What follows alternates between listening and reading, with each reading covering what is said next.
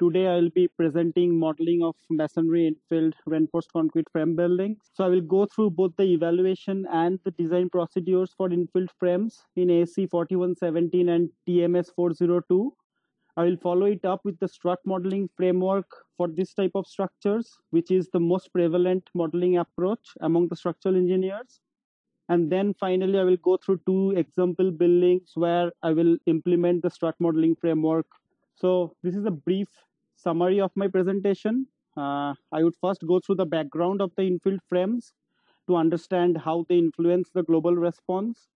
Then the evaluation and the design provisions based on the ASCE 41 and the TMS 402 guidelines, followed by the modeling framework, and finally two example study frame. One 3-story test specimen tested at the UCSD San Diego, University of California San Diego outdoor shack table, and one school building in Nepal, which was severely damaged during the 2015 Gorkha earthquake. So first, I will go through the introduction, what exactly infill is and how they influence the global response of the structure. So the first question that one should answer is, what is infill? It is referred to the masonry used to fill the opening in a structural frame. They can be of different materials like clay bricks, from clay bricks to hollow or solid concrete blocks to timber or even gypsum panels. The primary purpose of providing an infill is to create partition between the rooms and also protect the building from external surroundings. The infill panel influence the global response and behavior of the structures quite significantly. However, they're still not considered as structural components typically, which can result in inaccurate response prediction. As it can be seen from this figure towards the right, the infill panel can be assumed as an equivalent strut section along the diagonal of the frame. The presence of infills in the RC structures can improve its seismic performance, but for that, the bounding frame has to be properly designed to resist the resulting seismic forces from the strut action. However, if the frame is not properly designed, it will lead to premature failure and subsequent collapse of the structure.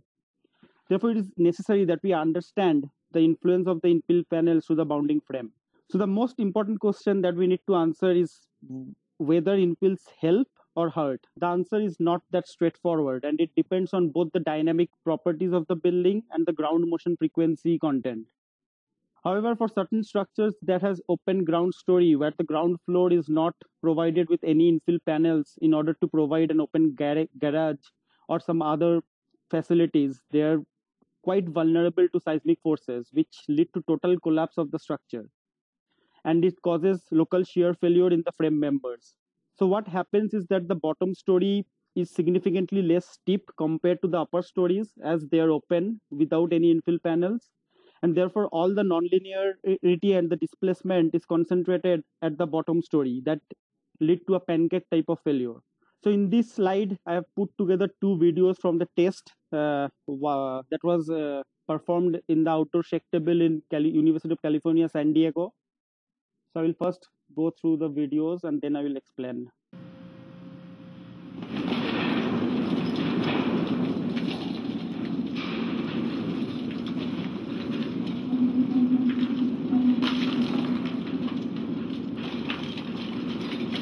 So as it can be seen from this video, the damage to the frame, which was designed to be brittle, was quite significant. And here you can see towards the right, the one of the column is completely hanging.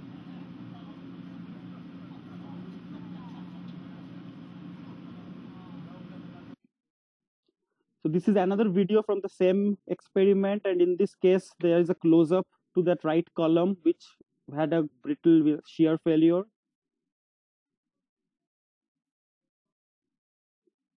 So you can see, you will see after certain time, there will be a huge crack, a shear crack, and the column is almost hanging.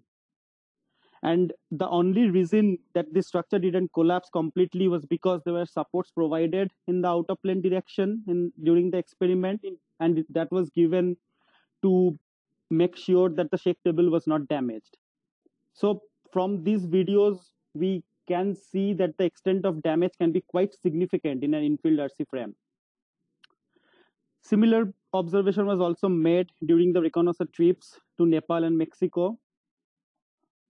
The performance of these buildings during the past earthquakes have demonstrated that these structures are particularly vulnerable to seismic loads, and they cause a lot of damage even for medium magnitude earthquakes. So this is one of the failures that I have seen during the Nepal 2015 earthquake.